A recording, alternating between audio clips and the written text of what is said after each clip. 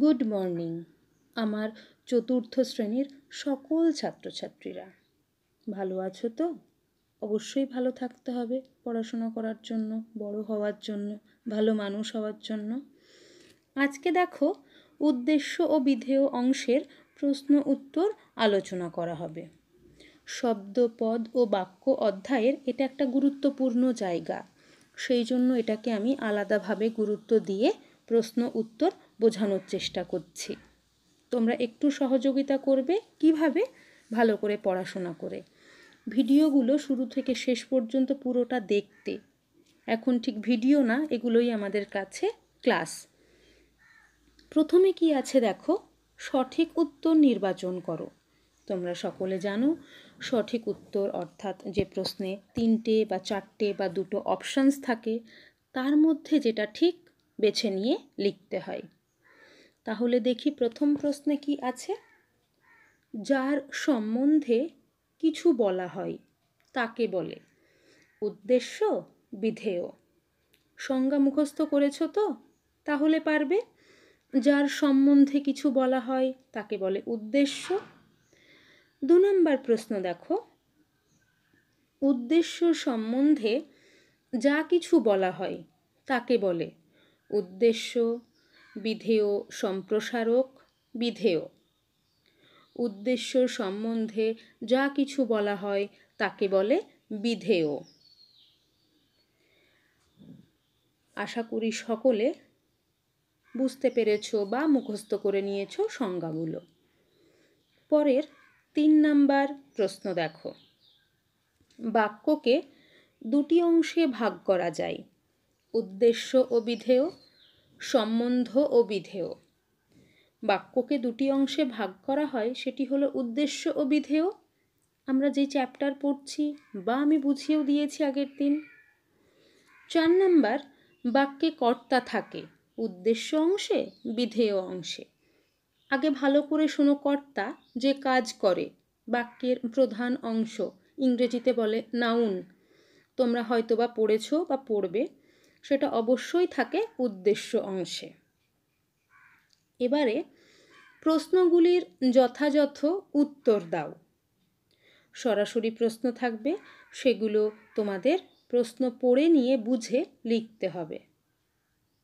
প্রথম প্রশ্ন দেখো, বাক্যের কয়টি অংশ ও কি কি? বাক্যের 2টি অংশ, যথা 1 নম্বর উদ্দেশ্য, 2 নম্বর বিধেয়। উদ্দেশ্য কাকে বলে উদাহরণ সহ বুঝিয়ে দাও। উত্তর লিখবে, বাক্যে যার সম্বন্ধে কিছু বলা হয় তাকে বলে উদ্দেশ্য। যেমন অঙ্কন ছবি আঁকছে, এই বাক্যে অঙ্কন একজনের নাম বোঝাচ্ছে, তাই অঙ্কন উদ্দেশ্য। পরের প্রশ্ন দেখো, 3 নম্বর প্রশ্ন, বিধেয় কাকে বলে উদাহরণ সহ লেখো। উত্তর লিখবে, বাক্যে উদ্দেশ্য সম্পর্কে যা কিছু বলা হয় তাকে বিধেয় বলে।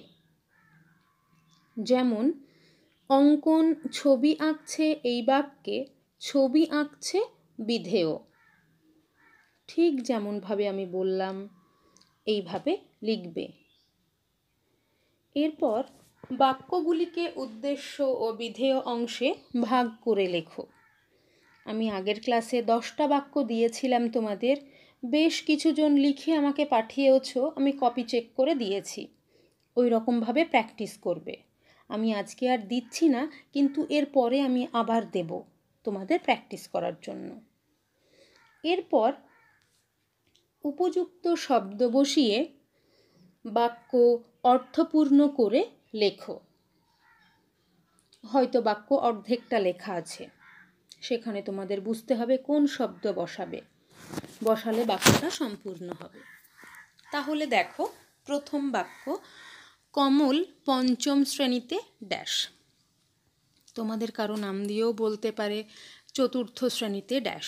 তাহলে এখানে কমল 5ম শ্রেণীতে পড়ে। সূর্য পূর্ব দিকে। সকলে জানো, যদি না জানো ভোরবেলায় উঠে দেখবে, সূর্য পূর্ব দিকে ওঠে, বা লিখতে পারো উদিত হয়। এ কলমে কালি নেই হতে পারে, এ কলমে লেখা যায় নাও হতে পারে। ঘ নাম্বার, ছেলেরা মাঠে খেলা করছে, গান করছে, ঘুড়ি ওড়াচ্ছে। এবার তোমরা বুঝে নিয়ে নিজের ইচ্ছে মতো সঠিক অর্থপূর্ণ করে লেখো। দ্বিতীয় ছক দেখো, একই রকমভাবে এক্ষেত্রে বাঁ দিককার অংশটা ব্ল্যাঙ্ক আছে, ফাঁকা। ডান দিককার অংশটা ফিল করা আছে। ড্যাশ খেলছে, বালকেরা খেলছে, ছেলেরা খেলছে। আমি দুটো করে বলছি বা কোথাও একটা করে, সঠিকটা তোমরা লিখবে যেটা মনে হবে। ড্যাশ সীতাকে হরণ করেছিল, রামায়ণ অংশের গল্প শুনেছ বা কার্টুনে দেখেছ তোমরা। রাবণ সীতাকে হরণ করেছিলেন। ড্যাশ পশ্চিম দিকে অস্ত যায়। কি গুড, ক্লাসে থাকলে নিশ্চয়ই শুনতাম। সূর্য পশ্চিম দিকে অস্ত যায়। ড্যাশ চমকাচ্ছে, বিদ্যুৎ চমকাচ্ছে। ঝড় বৃষ্টি হওয়ার আগে তোমরা দেখবে মেঘ বা বিদ্যুৎ চমকে ওঠে, যেটাতে আমরা অনেকেই ভয় পাই। ড্যাশ সন্তানকে দুধ খাওয়াচ্ছেন। খুব সহজ, মা সন্তানকে দুধ খাওয়াচ্ছেন। এইভাবে সম্পূর্ণ করতে হবে। এগুলো একটা উদাহরণস্বরূপ। অন্যান্য বাক্য এভাবেও দেওয়া থাকতে পারে। তোমরা প্রচুর বাংলায় কথা বলো, গল্প কবিতা পড়ছো, সেইটুকু পারবে আশা করছি। তবুও বাড়িতে অভ্যাস করো। এবার একটু মন দিয়ে শুনবে। এইভাবে জায়গাটা পড়বে, আমি পড়িয়ে দিচ্ছি, তোমরা কিন্তু বাড়িতে পড়ো। ক্লাস টেস্ট নেওয়ার পর আমার কিছু কপি দেখে, সবার কপি নয়, কিছু কপি দেখে খারাপ লাগছে যারা বাড়িতে ঠিক করে পড়েনি। সেই জন্য বলছি, তোমাদের পড়াটা এখানেই।